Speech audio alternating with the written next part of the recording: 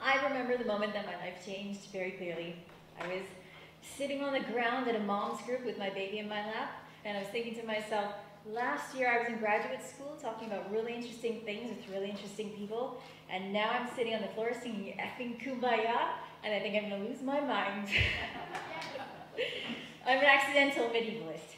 That means I study the Middle Ages, and I've been doing that for about 10 years. But most of my life I didn't realize that it was going to be a passion for this that was going to get me in front of, well, probably close to 1 million people. So when I was a kid, I liked to watch Disney movies, especially Sleeping Beauty and Robin Hood. You know the one with the fox?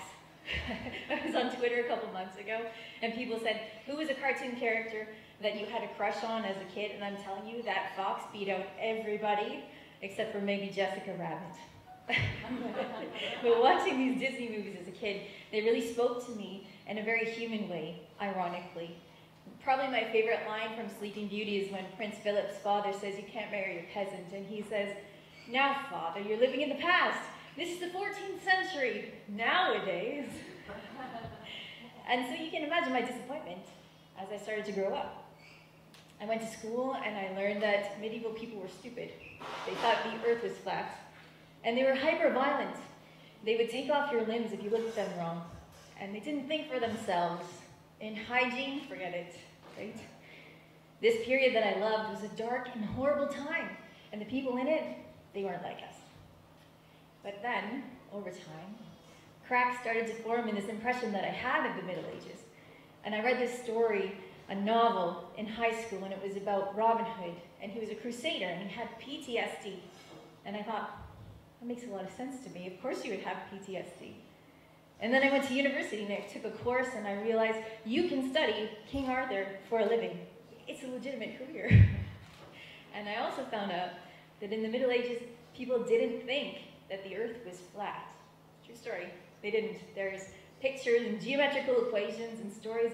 There's so much evidence if we just look for it. And I also read this story called Sir Gawain and the Green Knight. Yes. And yeah, and that changed my life. You see, it's a story about a knight in the round table, but it's not a knight versus dragon, knight wins against the dragon type story. It's the story of a man who is bound by an oath to take part in a competition he cannot possibly win, a fatal one. And he's given an out through magic. But if he takes this out, then he has to break a promise to somebody else, and he has to face the fact that he's a coward. And I thought, well, this isn't something that was written during some sort of dark age when people were programmed by the church and they couldn't think for themselves. This was a real human story. And I realized that my fox-loving instincts were correct. People in the Middle Ages were like us. And I started to learn whatever I could about them. So fast forward a few years, I'm on the floor, I'm singing Kumbaya, I'm thinking I will never survive motherhood.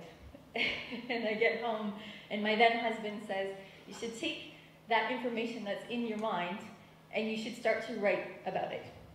And he had to explain to me what a blog was, because it was that long ago, I didn't know what a blog was.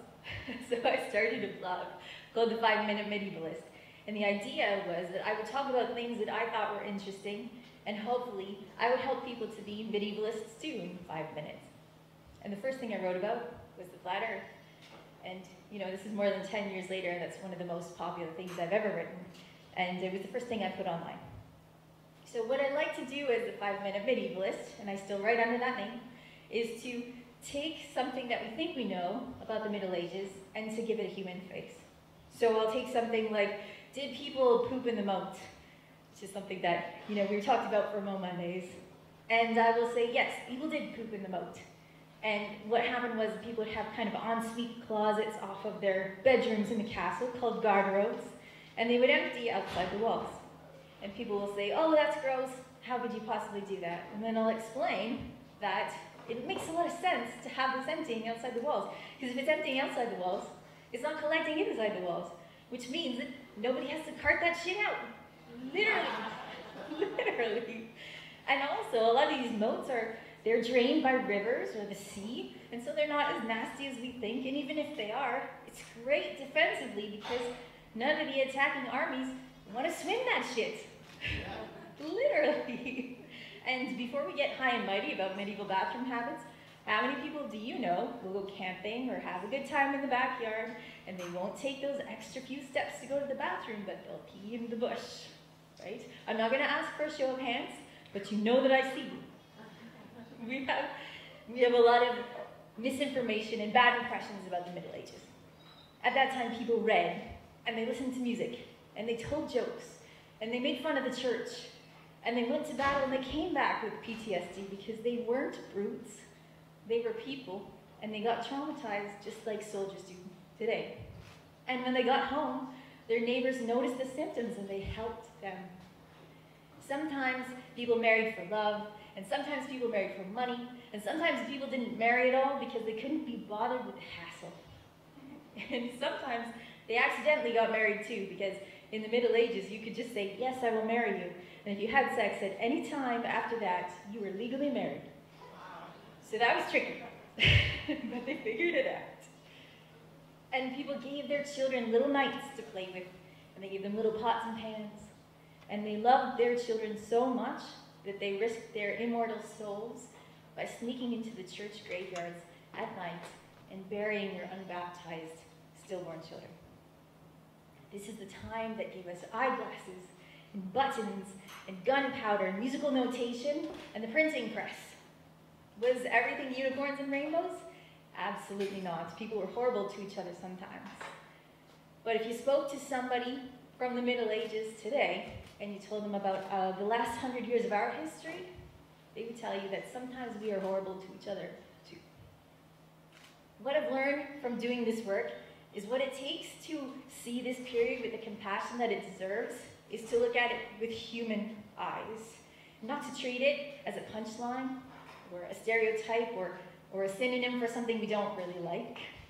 Like, that's positively medieval, right? It's one of the worst insults we could come up with. But if we peel back just one layer, which is usually our modern egos, we can see the human story underneath. So, why is this important? Why does somebody care so much about people who lived 1,000 years ago? And how can a really sexy fox cause this much angst? Anyway, well, it's important because we can use exactly the same thinking to learn about any other culture. We can apply it to any culture that's not our own. Those people, they're barbaric. Well, are they? What's the human story that we are not understanding underneath? There are lots of people that are working on the Middle Ages, lots of people. So how is it that I got to be somebody who got to be read close to 1 million times, who got to be listened to well over 100,000 times? Why me? Is it luck? Yes. Was it sheer stubbornness? Probably that too. But I think it's because I see these people not as a punchline. I see these people as wanting to make connections between themselves and us, people of the future. And so I'll write something in a true story about a monk who's written at the bottom of a 1,000-year-old manuscript. I've been writing this all day, and my hand hurts, and I just want to drink. And someone will read that, and they'll think, that's me too. And all of a sudden, there's a human connection made over the span of 1,000 years, and that's magic. So what I wanted to say to you today, my story, your story, all our stories are ones about human connection. Past, present, future. That's what we're all looking for.